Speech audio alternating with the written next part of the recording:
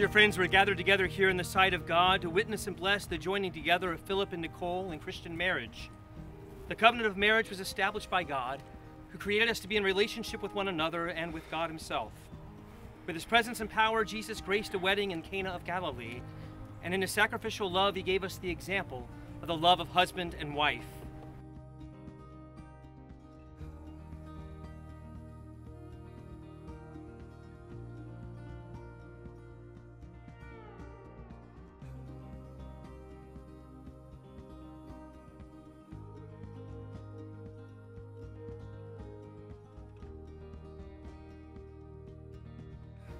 Philip and Nicole come to give themselves to one another in this most holy covenant.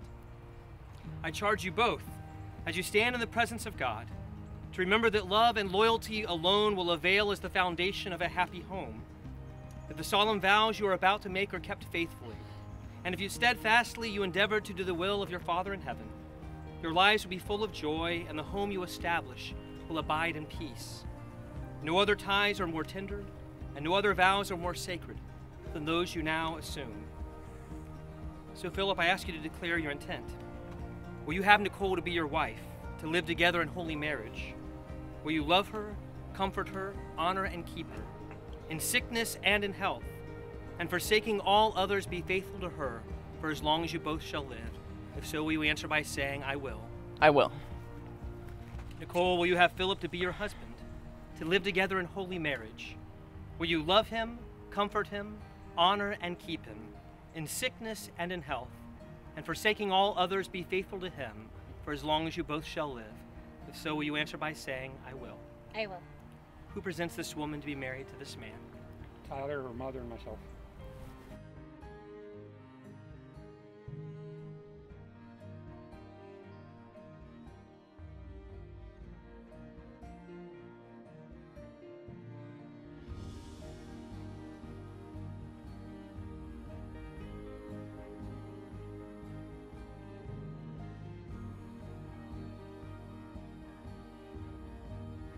All the way back at the beginning of creation, when God created, and he said everything was so good, and he created man and said that it was good that man existed.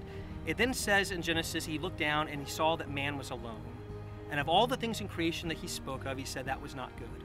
We are created to be in relationship. And so he created woman to be there together, that together they might be completed with one another, and there might be joy and there might be fulfillment. And when that happened, he said, behold, it is very good. And we come today seeing how God has taken two people and once more takes two that are individuals and separate and makes them one in a way that we can't fully understand. It's a mystical union that we celebrate today.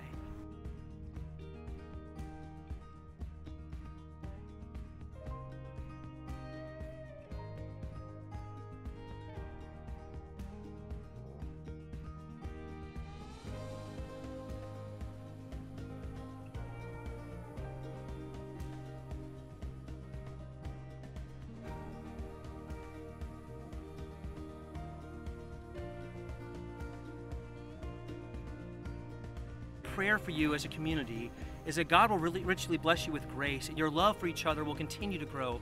It is so evident and abundant now, but that it will continue to grow, to overflow the bounds of the cup of your marriage, to bless those around you, and that it will continue throughout your lives. That all who come to know you will see you and say, that is the marriage that we want to have. It's a joy to see that kind of love bubbling up.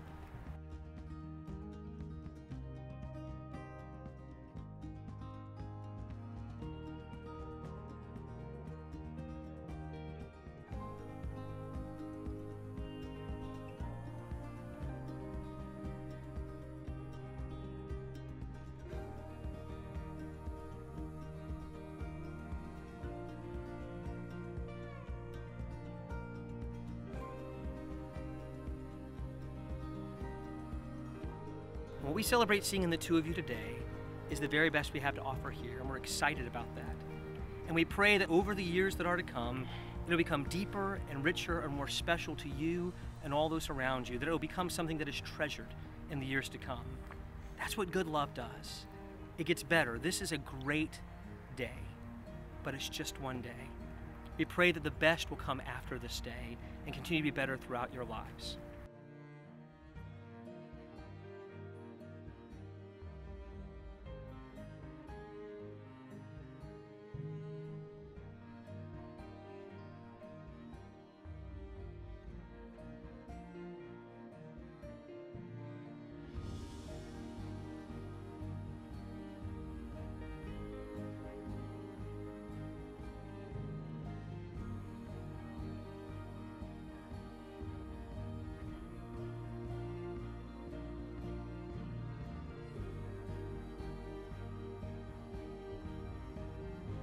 But the kind of love God's talking about is a special kind of love.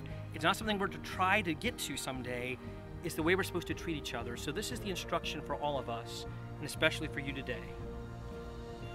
Love is patient. Love is kind. It does not envy. It does not boast. It is not proud. It does not dishonor others. It is not self-seeking, and it is not easily angered. And it keeps no record of wrongs.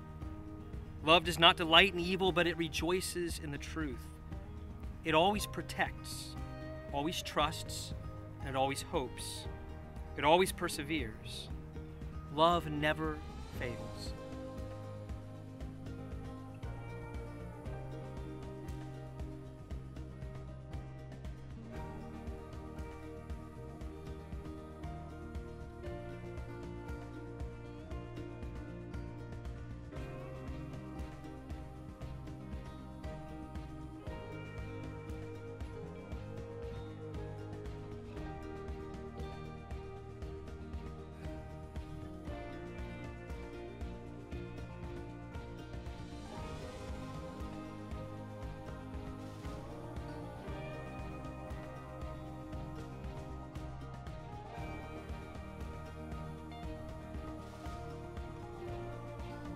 It comes time for the big moment of the vows. You ready?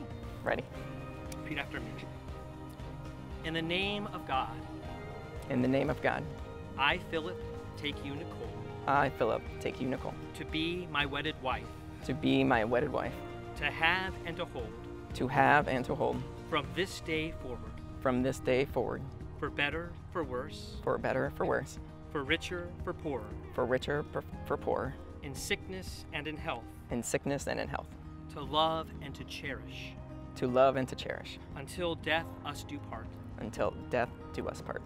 This is my solemn vow. This is my solemn vow.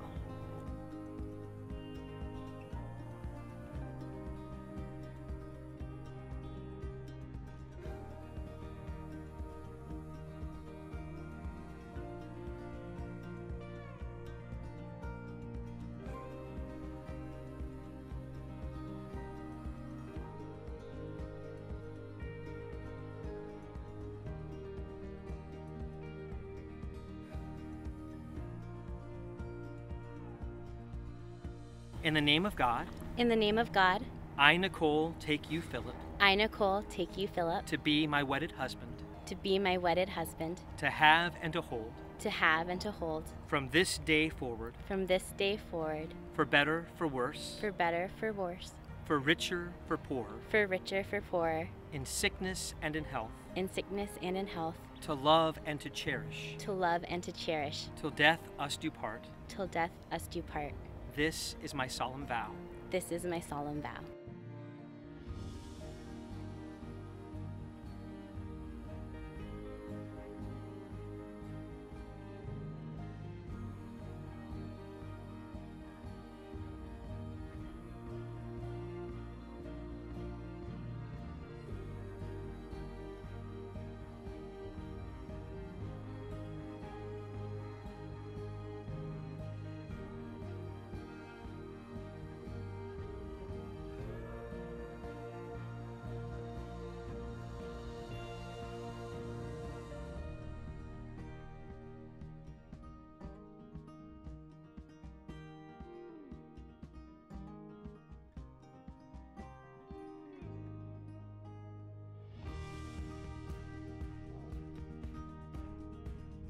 Philip and Nicole, you have declared your consent and vows before God and this congregation.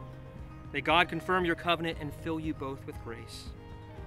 Now that Nicole and Philip have given themselves to each other with the joining of hands and the giving and receiving of rings, I announce to you that they are husband and wife, in the name of the Father and of the Son and of the Holy Spirit. Those whom God has joined together, let no one put asunder.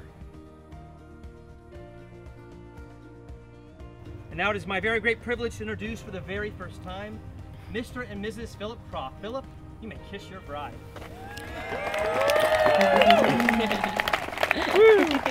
Get it.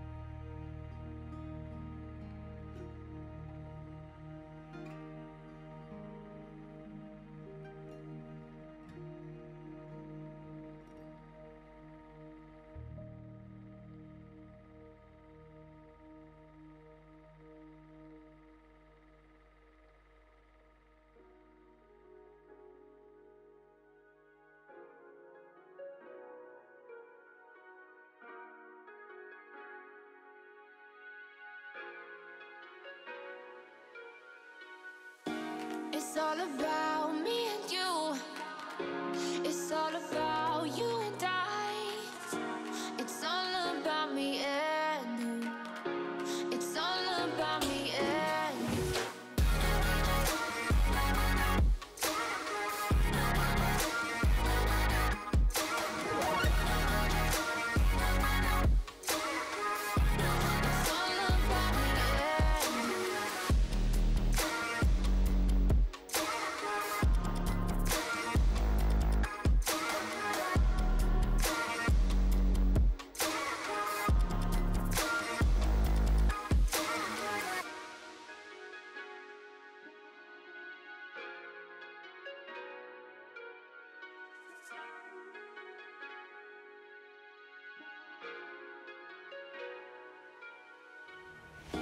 It's all about me and you.